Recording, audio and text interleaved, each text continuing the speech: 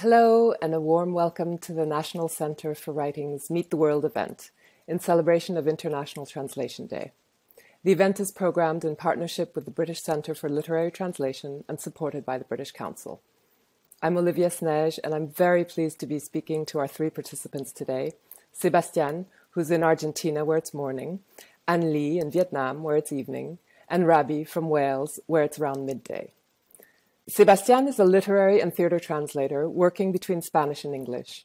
And Lý translates from English to Vietnamese and now into English as well. She's also an editor and runs a quarterly about literature in Vietnamese.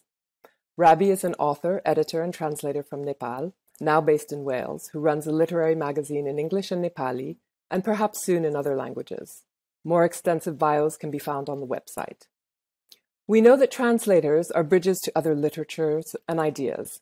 And today we'll be talking about the literary and theatre translations and how they not only open up other worlds, but inner worlds as well. We'll talk about the importance of bringing Vietnamese and Nepali literature into other languages and the power of theatre and how it can be life-changing, and whether what Sebastián, Lý, and Rabi choose to translate is in some way a political decision in the sense of civic or communal. But first, I'd like our translators to tell us briefly what they're all working on right now. Sebastián, would you like to begin? Yes, of course. Hello, everyone.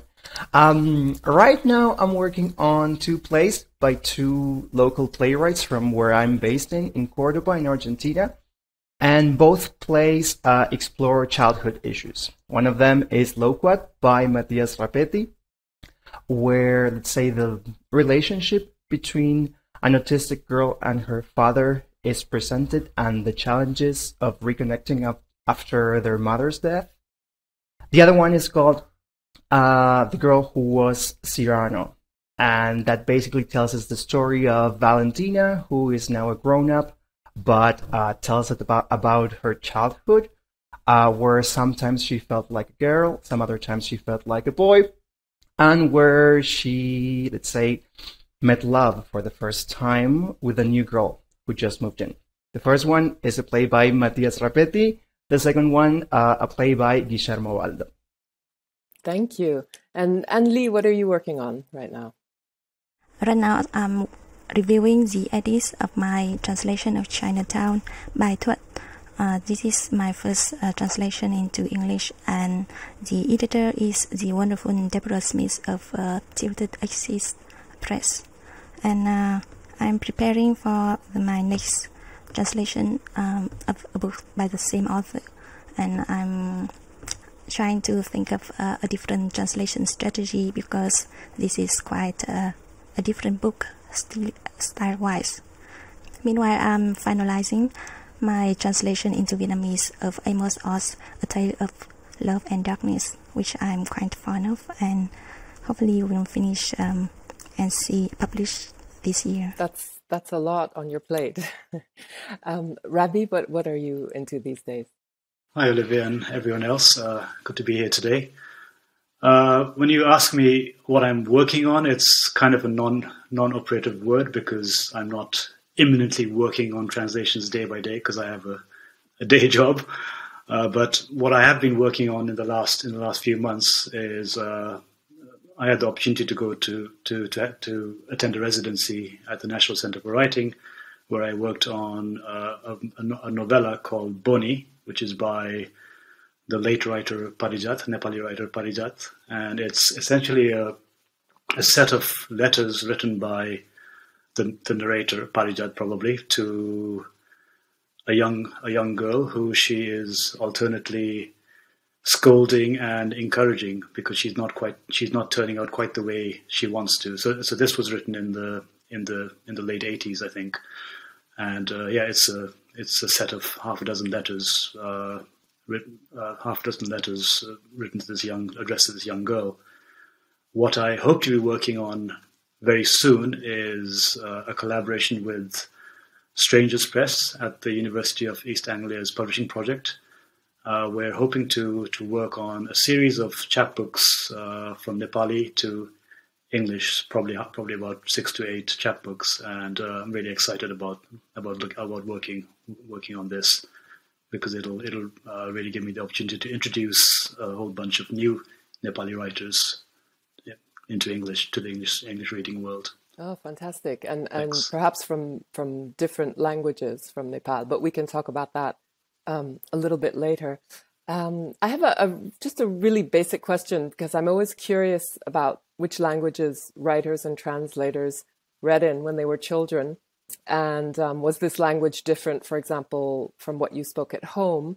And I was hoping that perhaps you could each describe your situations and some of the books that you read that made you want to connect with other cultures. And maybe we can go the other way around and start with Rabi, and you can talk to us about that.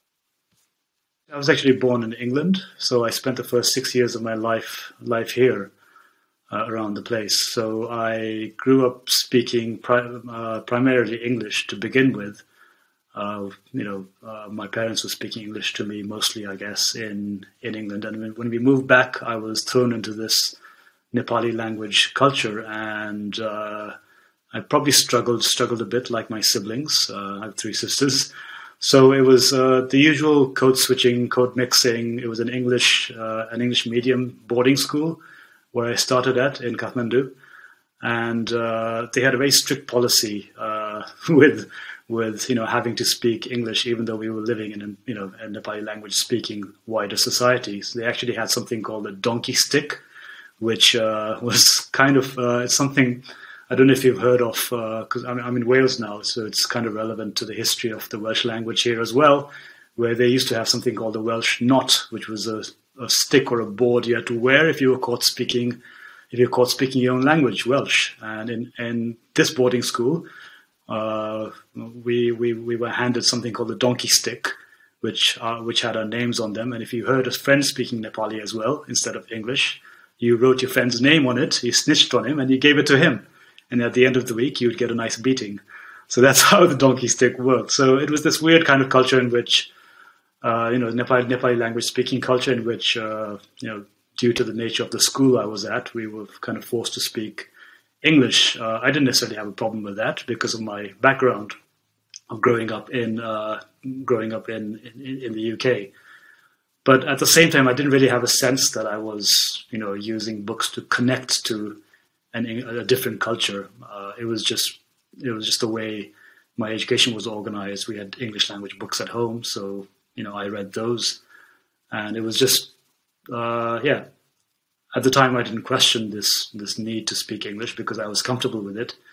But obviously, it was probably very different for kids who were growing up in more Nepali language speaking households. So, and that's something that the entire culture in Kathmandu, at least, is now oriented towards. Everybody wants to speak English, but they may not have had the opportunity to have English language books around them. So English is kind of an aspirational language for a lot of people because it opens up a lot of opportunities. But not everybody has the family background or the educational background to connect to that. And did you read books in Nepali when you were an adult? Did you begin, or was that a bit earlier? It was, it's due to my educational background and the fact that my mum was a English language teacher as well. We always had English language books at home. So it was a very conscious decision for me to come back to Nepali and say, hey, I better reconnect to my culture, such as it is, and read Nepali language news and Nepali language books. And this is all a bit strange because all the time I was speaking colloquial Nepali with my friends and my relatives and everybody else. So it's this kind of weird situation you're put in where you're not really connected to the literary part of your mother tongue. I mean, I would consider that I have two mother tongues, but to Nepali language, it was something that I consciously had to make an attempt to get back to. And I guess translating from Nepali is part of this deliberate connecting. Right. And thank you. And Lý, how did English get introduced into your world? Well, I was taught English in school from the second class on, but it was a very rudimentary kind of teaching, and actually until quite recently, the Vietnamese population is still quite homogeneous, so we mostly talk in Vietnamese and read in Vietnamese. In my case, I read a lot in Vietnamese when I was small, but the first books that I remember reading was actually the Chinese classical novels. I have read some of the novels before I entered primary school, and I love what I read, but I had already, I think, compared different translations by then. And when I got into primary school, the things I read mostly were Russian novels, the kind that talks about like the war heroism, the utopian vision of their future. And I don't think I read Vietnamese novels and books until quite late, like when I entered high school or something. But about English, I think it is funny, but I first read English in a quite serious way was when I started to play video games in my secondary school, and there were a lot of turn-based strategy games, and the narration and the storylines were beautiful, and I had to look up a lot of words in the dictionaries, but I loved what I read. So when in secondary school, when we practiced writing English, all I wrote were like fantasy things with dragons and magic wells and things like that. So it was a very interesting beginning of my relationship with English. Yeah, that's super interesting. Wow.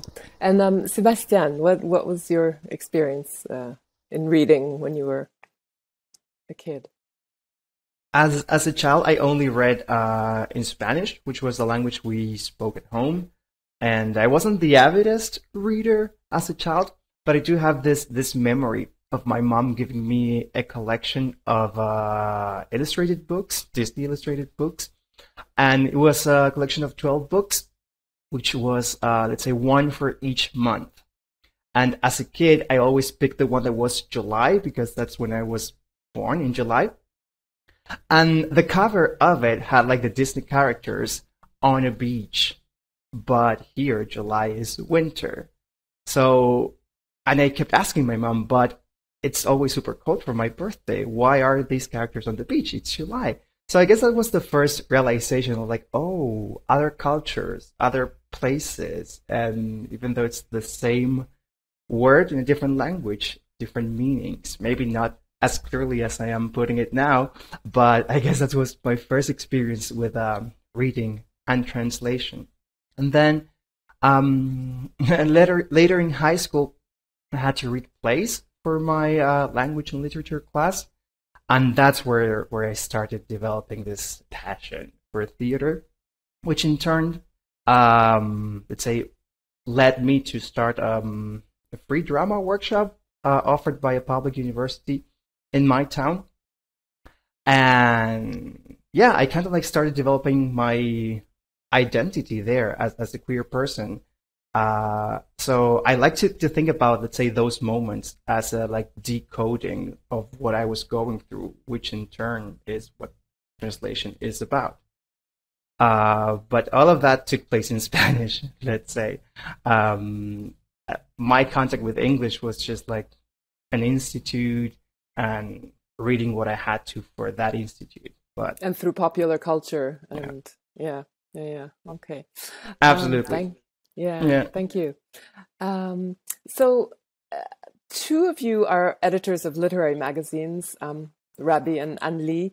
And Sebastián, you've taught literary translation. So I wanted to know how translation fits into your various careers and how its importance to you has changed over the years. Sebastián, maybe you can, I mean, obviously it began right away, but perhaps not the English to Spanish translation or vice versa. Perhaps you can start off by talking a bit about that. Yeah, absolutely. So I took a 5-year program in translation here in Cordoba, in Argentina. And after I graduated, I spent 2 years in the literary translation class as a teaching assistant, collaborating with the head teacher.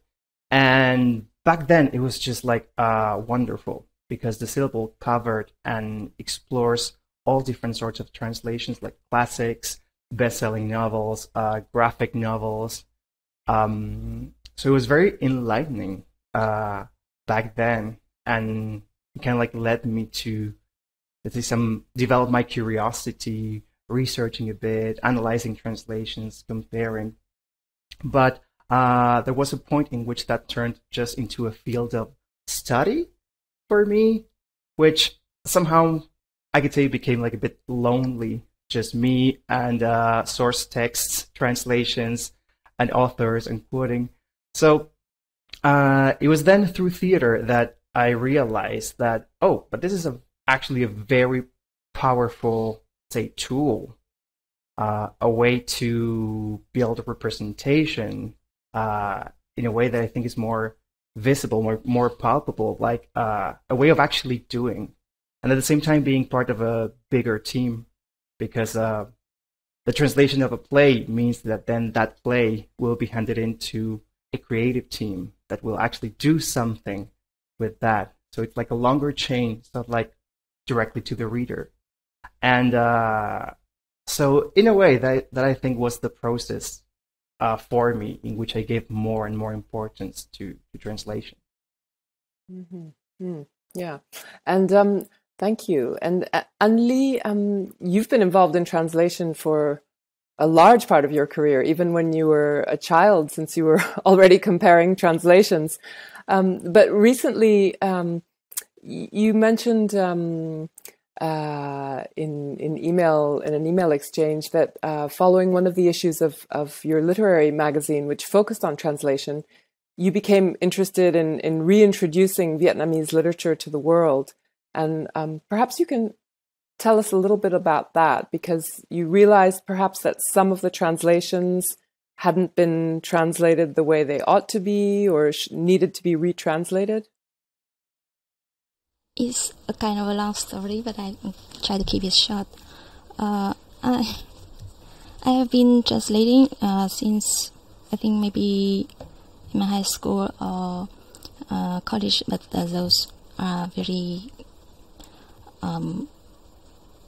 beginning pieces, and it's not until I got my first job at a publishing house that I got my first translation contract, and that was I think I can say that I lucked out into that, because the former translator dropped out at the last minute, and they need a person who can provide a very fast and still accurate translation, and that happened to be Margaret Atwood's The Handmaid's Tale. So it was a very big shock to someone as young as me, but I didn't know it then. You started off with a bang. So, actually, it started off with the flop, because the book was quite a bestseller. I can say a non-seller. Yeah, but then I think I started out with translation quite naturally, and I didn't think much about that. And my main job was to be an editor and revising and commissioning translations by other people. But when I first went to the UK for my MA degree, I began to think that maybe I should try my hand at translating the books that I love.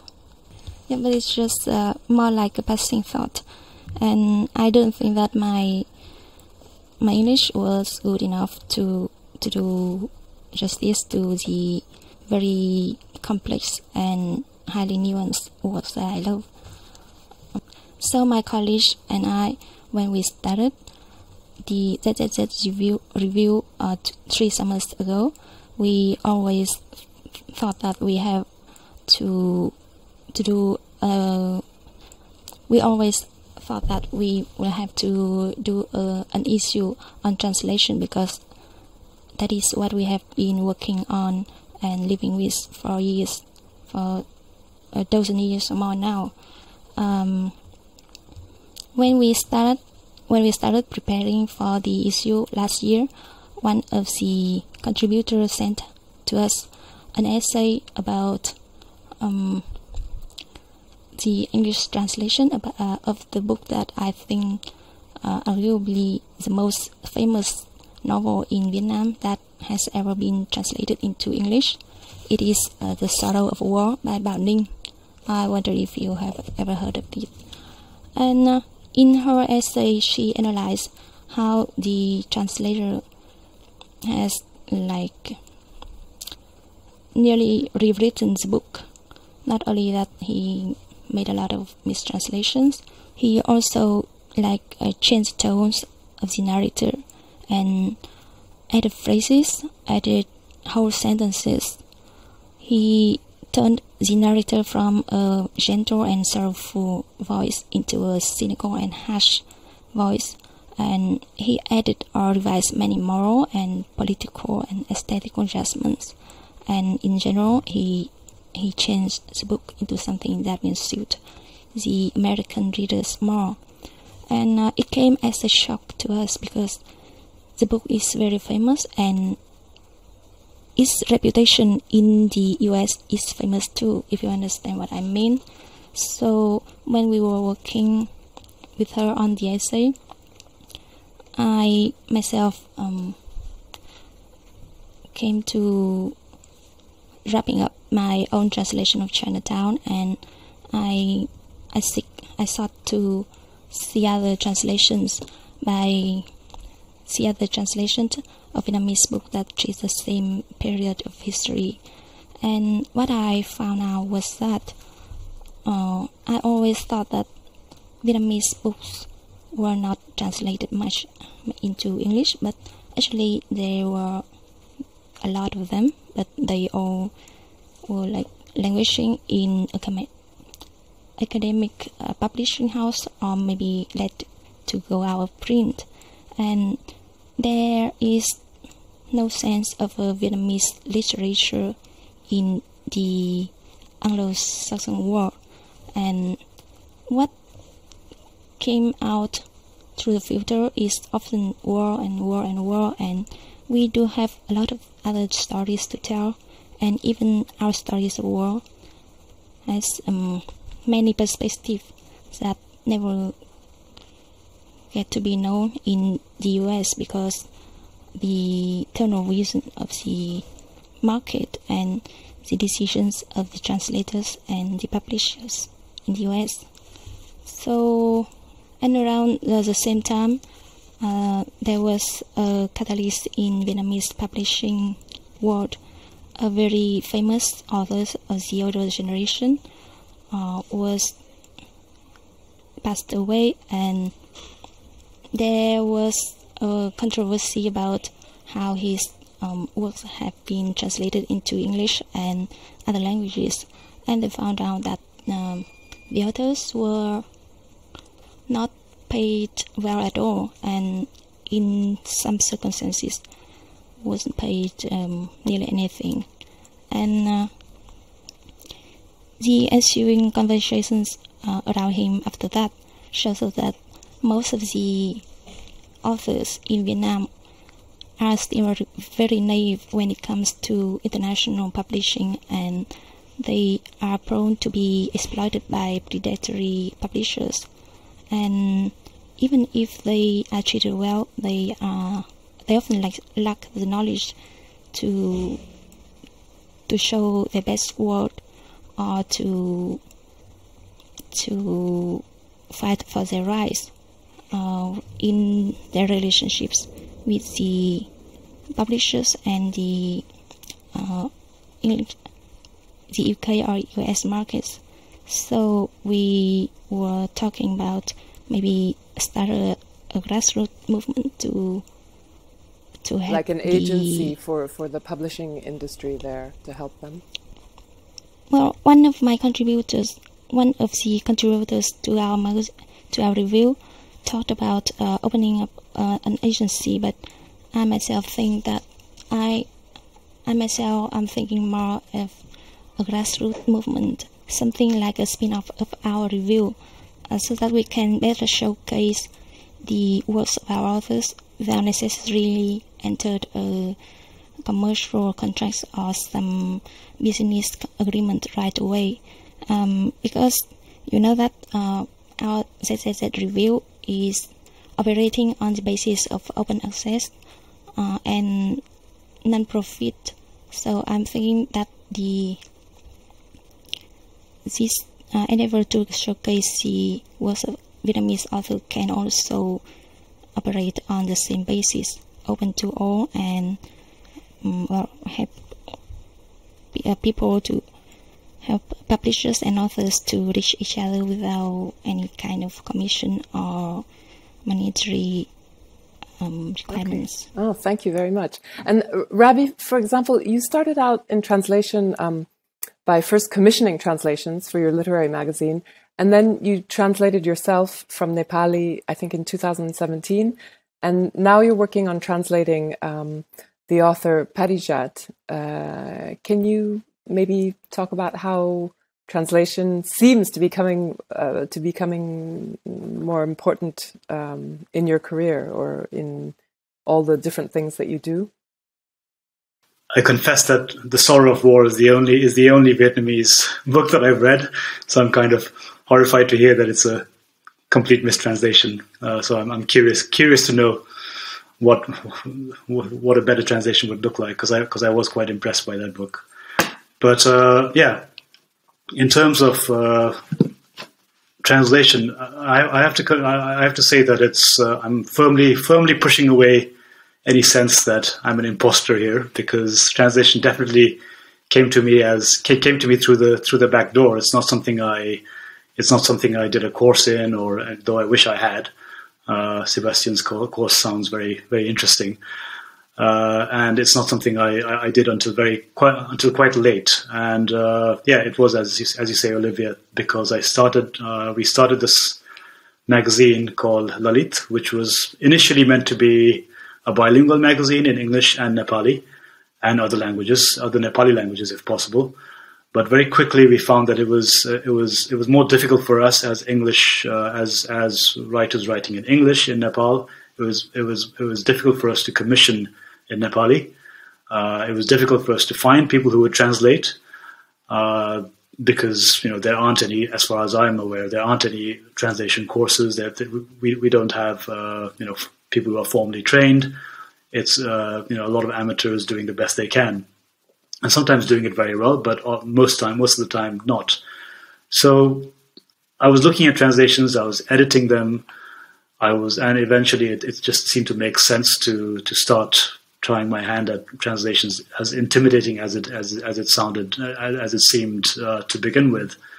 So yeah, it just really came about in that way. And just like Anli was saying, we were also looking into doing a translation issue. So volume 8 of Lalit is a translation issue. And because I didn't feel at the time up to the task, we requested Manjushri Thapa, who's a very well-known Nepali writer who does a lot of translating. We requested her to be the guest editor for that issue. And so we went about, so the idea was, and I think Kate Griffin from NCW shared an editorial from that issue by Manjushri Thapa, which talks about the difficulties of finding people to translate from Nepali into English, and the extreme difficulty of finding people to translate from any of the 100 other Nepali languages into English. So we kind of struggled with that, and the only way in which the editors could contribute was to translate mostly from Nepali into English. So I tried my hand at translating a short story, which seemed to go pretty well, I thought. And since then, I've been occasionally foraying into translating a short story here, an essay here, and as I mentioned, this novella by Parijat was a great opportunity for me to translate something which was not very long, about 12 or 13,000 words. but it's the longest translation I've undertaken, and it's been a very interesting experience for me, and interesting also because this writer Parijat, she's very well known for a single novella called Sirish Kuful, which translates as Blue Mimosa, which is a very existential kind of novella she wrote in the 1960s. It's kind of very Albert Camus kind of stuff. And she isn't really well known for anything other than this novella and a couple of other poems and a couple of short stories. But she wrote about a dozen other novels and novellas. So I thought it was a good opportunity for me to kind of bring something completely different to light, something which was popular when it came out in the late 80s, published in a fragmentary form in Nepali language journals, but nobody had, I hadn't heard of it before I started looking around for things to translate. So it's something which is come to me via writing, editing, a literary magazine, and I hope to be doing a lot more of it in the future when I can find the time for it. Yeah, thank you. No, I was going to ask you about how you go about the translation process and do you pitch to publishers and so on. But Rabi, it sounds like mainly you, because of the literary magazine that you run, you find examples of those that could eventually be developed into an entire book that you would translate and pitch to a publisher. Is that right? In your case? Partially, yeah. I mean, it's in a place like Kathmandu, I find that a lot of creative endeavors, there's a lot of space to do these things, whether it's literature or music or anything else. But you really have to do it yourself, because you're not going to get government funding for it. You have to look for the funding yourself or bankroll it yourself. There are no formal channels. Everything is informal, mostly. So yeah, with translation, it's more or less the same. If you want to do something, you approach the authors yourself. They very rarely have agents to represent them. Most of the time, people don't even ask them if for the rights. They'll just go ahead and do it. Not necessarily because they think they're going to make a lot of money out of doing it, but just because they're interested in doing it. They're probably going to self-publish it and not make any money out of it themselves. So nobody makes money really. They're all labors of love. So with translation, it's with Lalita, I had the opportunity to commission these things and try my hand at them myself. And it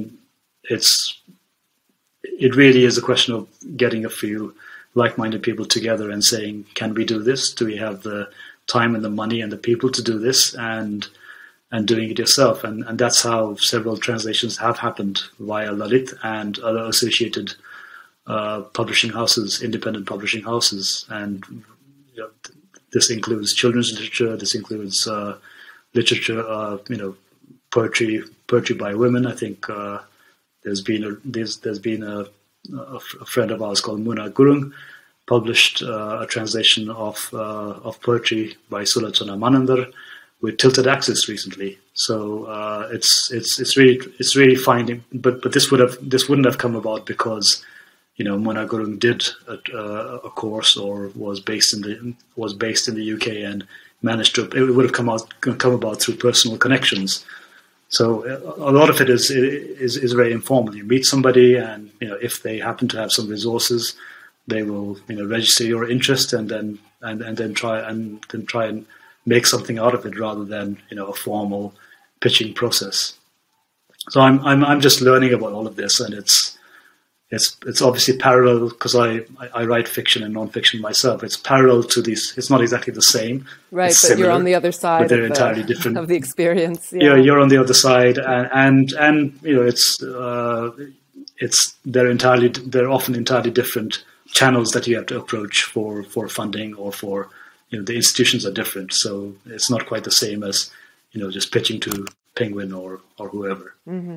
And Sebastián, how do you go about with your translations? I mean, for theater, maybe it's different because you'll do it for a live performance that's about to take place. But have you actually approached, I don't know, for example, publishers in the US or in the UK with plays, or how does that work for you?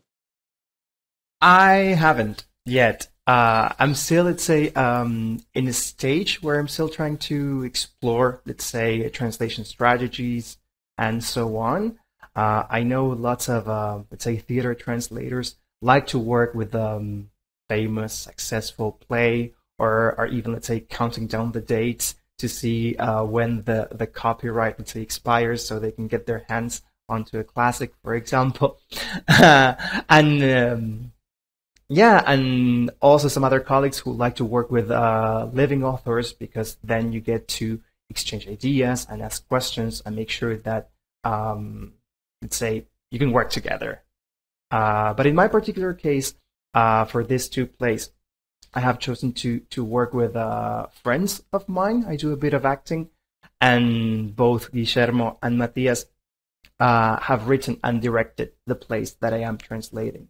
So in a way, I do have this insight on the decisions that were made there. And that is kind of like what motivates me. Like, okay, I know this is here for this reason, and I'm really interested in seeing how I can replicate this or cause the same effect in a different language. And also because I think that these are very, very talented artists and very good texts that otherwise would be just conditioned to the Spanish-speaking world, which I also know is like very, very big. But I think there's so much potential in those. So yeah, for the time being, that's how it works for me. Like helping friends out as I learn a lot. Okay. And Lý, you also work for a publishing company, from what I gather. So do you pitch the books to them that you want to translate into Vietnamese, or do they ask you? I mean, they obviously did in the case of Margaret Atwood, but do you go to them with books that you've read that you love and you feel should be translated into Vietnamese? Well, I do pitch them a lot of books, and I was also turned down a lot. But in the case of my publishing house, it is a little bit different because we are like specialized in translations. So agencies from all around the world often come to us with their catalogs of titles that they think that we be interested in, and sometimes I can have my pick among the catalog if I think this or that title would be good and should be acquired for our publishing house, but they are afraid that they won't find a suitable translator for it. Then I can step in. And I want to say that moreover, sometimes I pitch titles that I would love to see translated, but I don't necessarily want to be the translator, so I will be the editor for those titles. For example, recently we have Viet Thanh Nguyễn Sympathizer. I convinced them to buy that title, though it will be very difficult to publish and sell in Vietnam. And we have a wonderful translator, and I have edited that title. So I think being a translator and editors, sometimes you don't feel like you're being you're changing your career or anything. At some point, you only feel that you want a book to be published, to be brought to the audience in the best form that it can be, and you can be the translator, or you can be the editor, or you can be the PR officer for it. It is not important anymore, and the important thing is that the book can go to the audience and will be received in all its glories, or maybe in all its perkiness or something. It sounds like you're well implanted in the publishing world, even if it's unstructured, as you were saying. But are the books, Lý, that you choose, do you choose them for a political reason in some way? Like, do you feel like the ones that you choose are something that you feel like people should be reading in Vietnam, or that it's almost, let's see, not a militant position, but some form of activism that literary activism, we could call it, that you pick the books that you do? I'm not, I think, a very political person, but sometimes I do feel that I love the books with a lot of political contents. But on the other hand, I don't think that I love them for the political contents per se, but it's just that the books I love to read, while it is about human life, and when it comes to the very depths of the human life, and the characters also engage with the world around them, you will find a lot of it is political.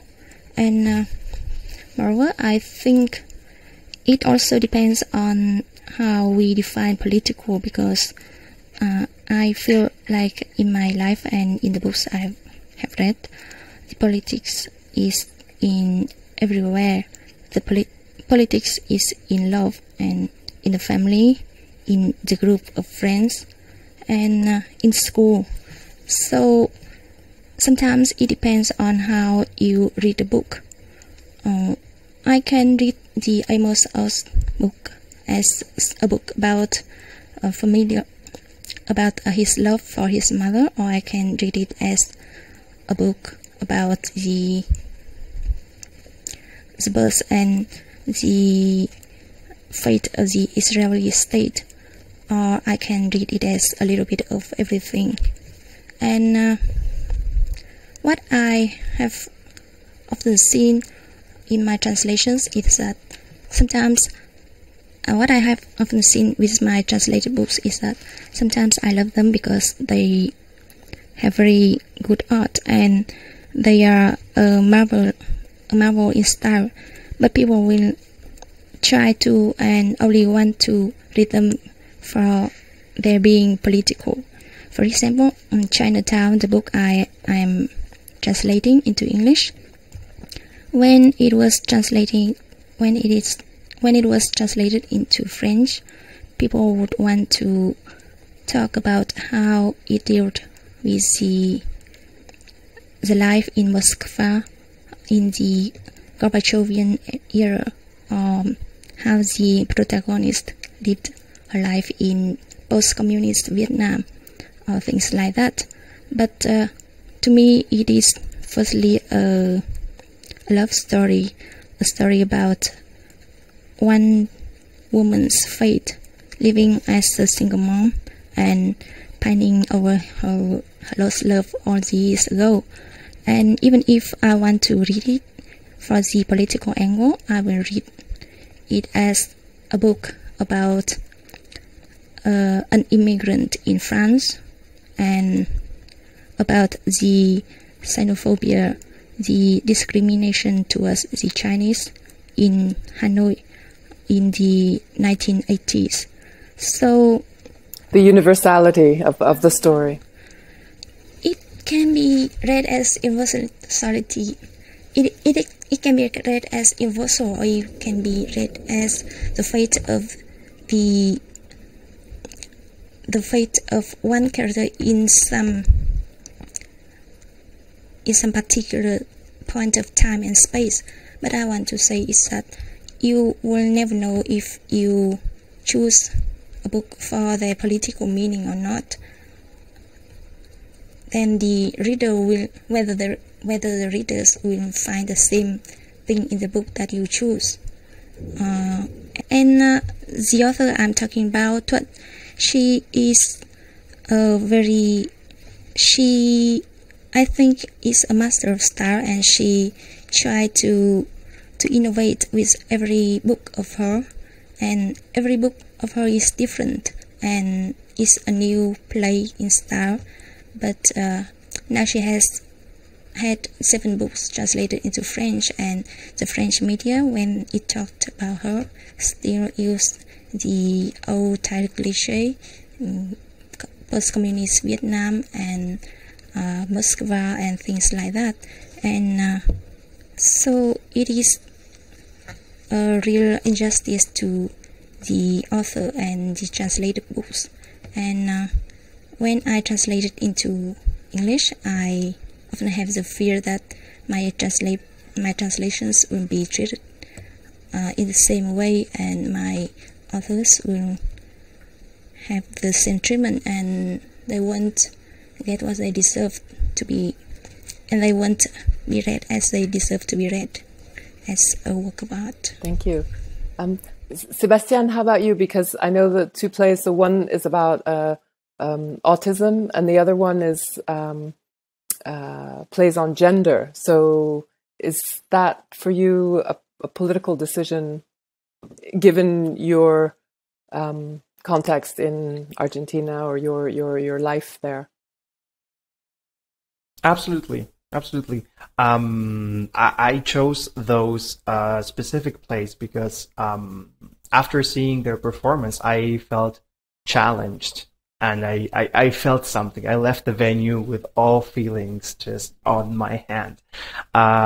So that is, let's say, some good criteria, let's say, to choose something to translate. And so I was challenged, and now I take the challenge of trying to make some other people feel this in another language. That motivates me to put, let's say, every word under a magnifying glass to see what it's doing there, what's the intention.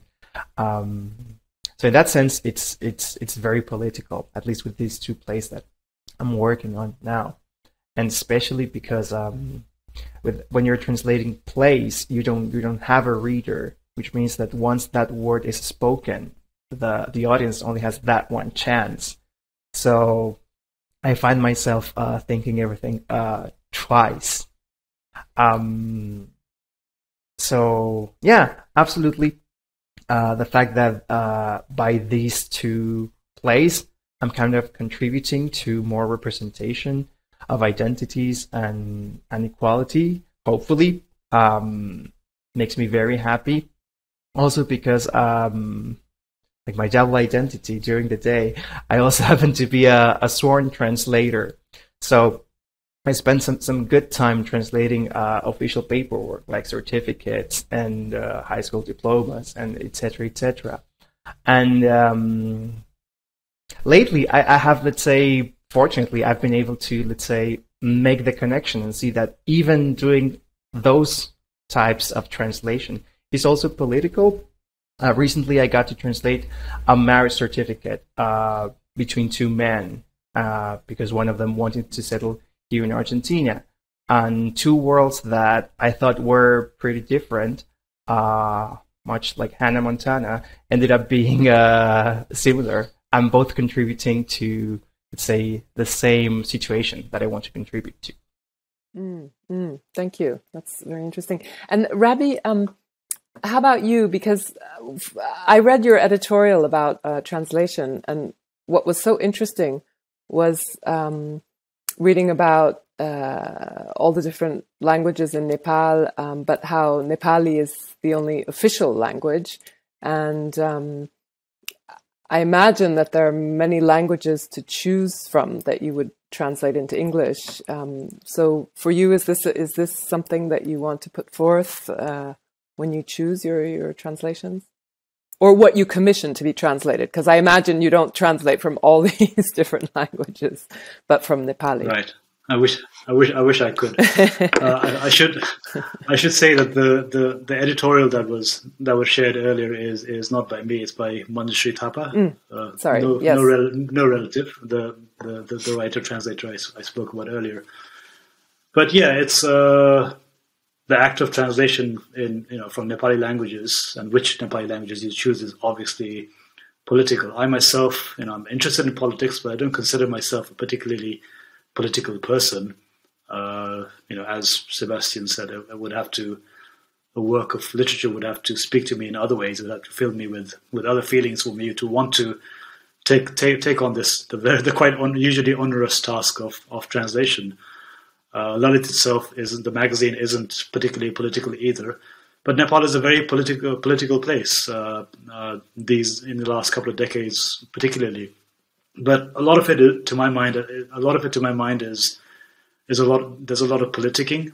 and there's a lot of focus from the media on the politics of what goes on in Parliament, rather than socio-political issues and how society might be changing for the better or worse. So a lot of the media does focus on this. A lot of writers also focus on this kind of politics. That's not something I'm especially interested in, because to me it seems very, very circular and ultimately futile. However, if something is, we try to be politically aware, of course, and in the right way. And even if I don't choose something to be translated on the basis of its politics, quite often it might be the case that whoever is providing the resources or making the suggestion for something to be translated is choosing it for a political reason. So, for example, I translated an essay, essay which is based on just kind of an oral history of somebody from a very low caste, an untouchable caste in Nepal. And this had been published in a national newspaper in Nepali, and somebody suggested that I translated into English, which I did, because I probably wouldn't have come across it if somebody hadn't suggested it to me. So sometimes things come to you from political sources, as it were.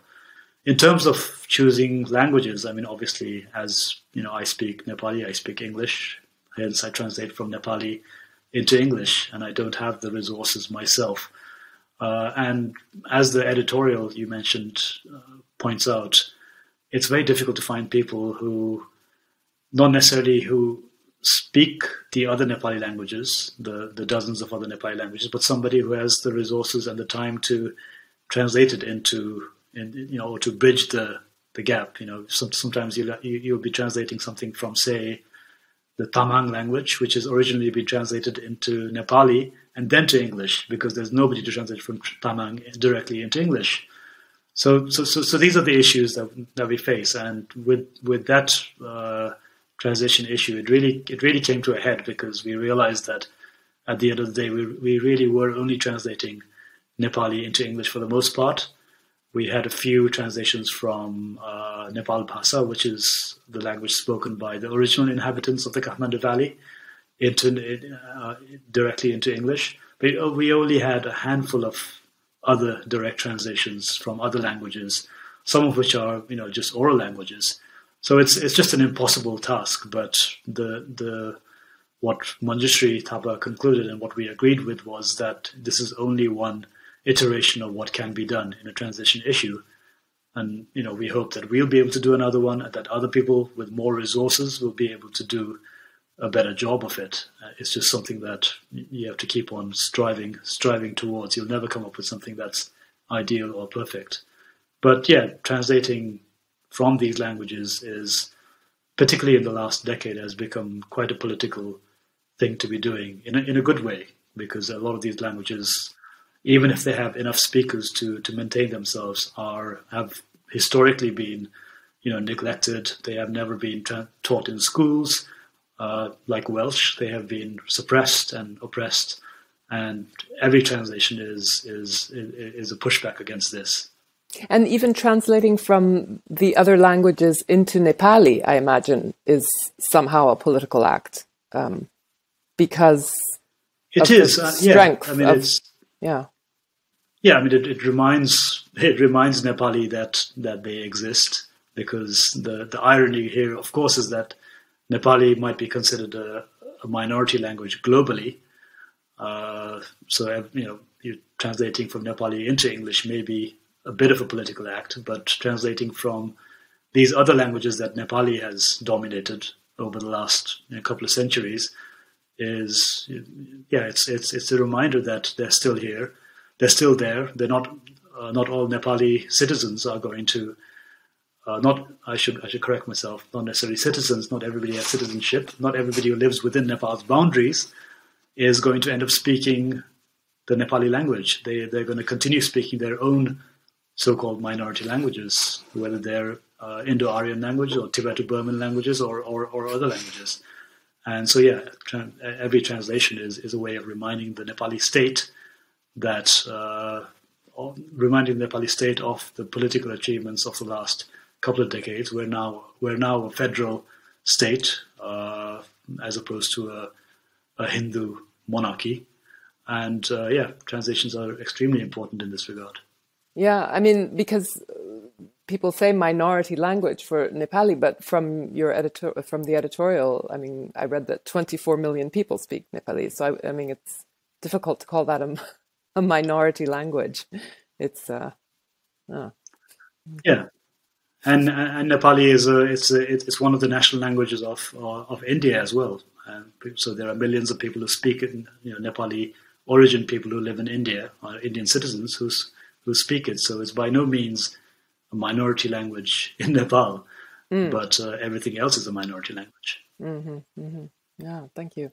And Lý, you decided just recently to translate Chinatown, which won the PEN Award, into English. So this is your first translation into English. What made you decide to want to launch yourself in translating into English? Actually, I didn't choose to translate Chinatown into English. Again, say that is a happy accident when Deborah Smith found me and asked me if I wanted to translate this title, and it was a little bit like an act of faith too, because I haven't done any serious translation into English before. So she asked me to try to translate a sample and to undergo a test. But this one happened to be one of my favorite books in college, and the author was kind of one of the one who I looked up to when I think of an author should be, what an author should be like, a modern and cosmopolitan author should write like.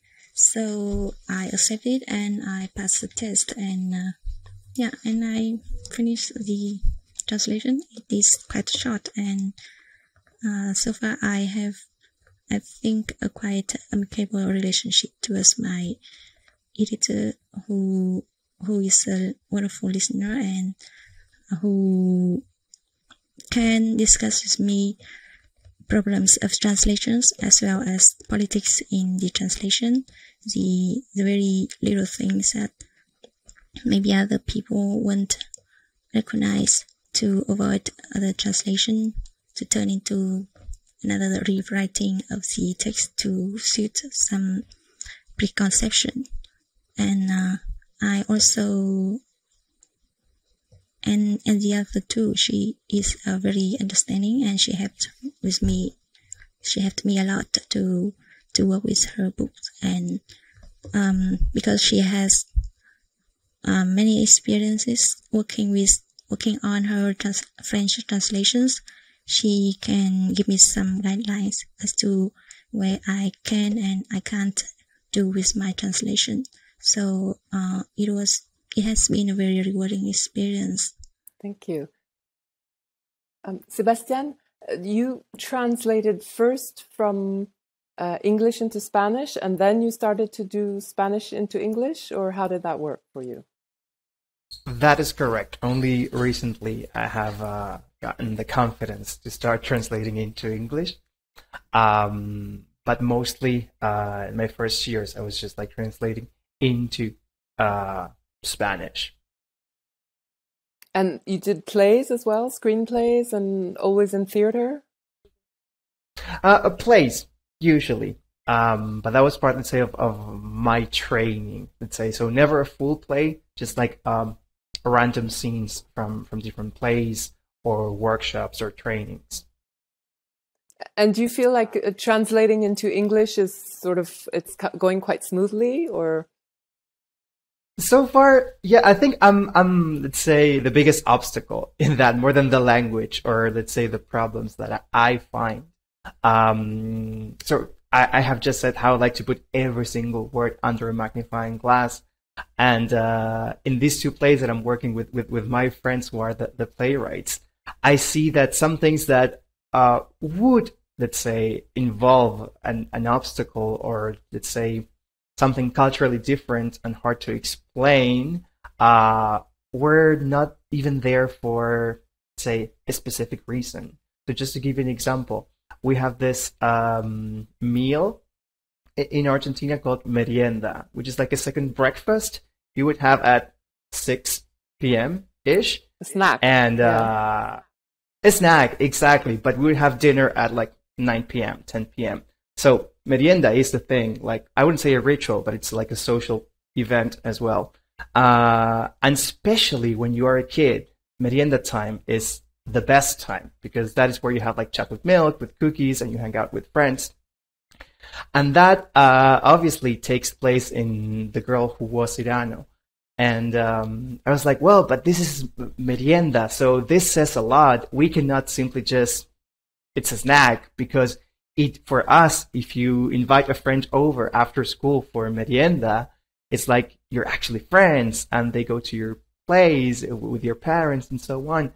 And I presented, let's say, this big problem for me, the playwright, and he was like, well, but not really a big deal. They just get together. It could take place anywhere.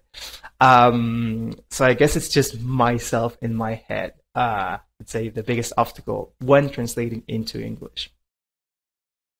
But that's interesting, because in a lot of texts now, they're leaving a lot of the words that appear in the original text. So, I mean, you could almost leave merienda in there and then explain somehow the ritual in some other way.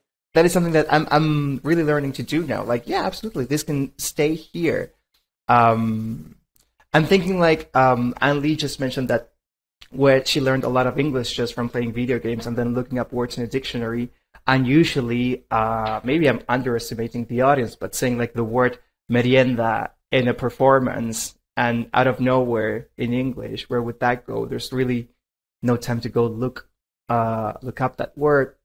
But then again, absolutely doable. So that is something that I'm exploring as well. But yeah, you were saying? No, I was actually going to ask you, move on to the last question, because we're sort of coming to the end of our time. But since we're talking, Sebastián, with you, like, which part of your translation experience has been the most unique or formative? And perhaps then, Lý and Rabi, you can also answer it, but very, very briefly, because we don't have much time left. Sorry. Sure. So I think it's the most formative parts and the most crucial parts of my training are getting together with people who share, let's say, that passion. In 2019, the Out of the Wings Collective and the Argentinian Association of Translators create like a full week, like immersion workshop where we got the chance to, let's say, work with actors, with playwrights, with directors, with theater translators, and just that connection point, getting together and sharing ideas, exchanging, and being able to see the whole chain, right? How theater at the end of the day is an act of trusting and handing in your job to somebody else, right? So the author or the playwright hands it into a director who then trusts somebody who does the cast, and so on and so on. And that was very insightful and enlightening for me, together with the very recent summer school from BCLT, which was online, but also very, very similar. And at that point, I realized that my, let's say, obstacles that I thought were only specific to the Spanish-English pair were actually shared by my peers who were translated from many, many different languages. So that was also eye-opening. That's lovely.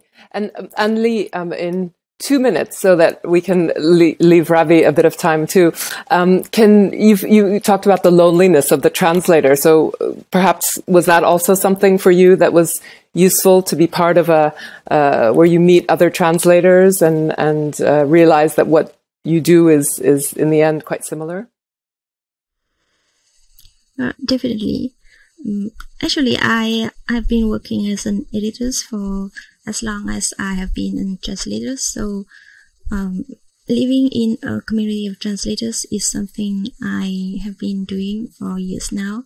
And I think, yeah, it is very good to have other translators, even both those who are older than you and more experienced, who can share with you their solutions and even their mishaps on the way to become what they are now, and the younger ones who you in your turn can show them the ropes, and they in their turn give you some of their enthusiasm and their creativity in the beginning of their ways. But I think, yeah, I agree that the BCLT workshop has been a very rewarding experience for me as well, because this is I'm working on my first translation into English, and I met with a lot of other problems that I haven't ever thought of when I worked into my old tongue.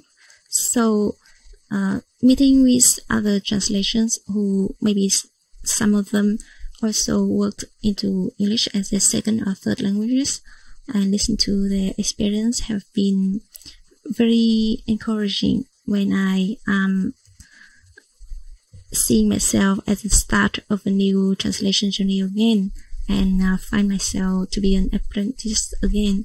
And I do hope that I can join this community and be a part of which in years to come, and and hope to be read by my colleagues too. Thank you. And Rabi, how about you? What has been the most rewarding in your translation experience? Thanks, Olivia. I wouldn't separate out translation by itself, because a lot of my translation has been within the context of writing and editing a literary magazine. So even with translations, we've been collaborating with each other. So it hasn't been quite as lonely as the cliche goes, so to speak.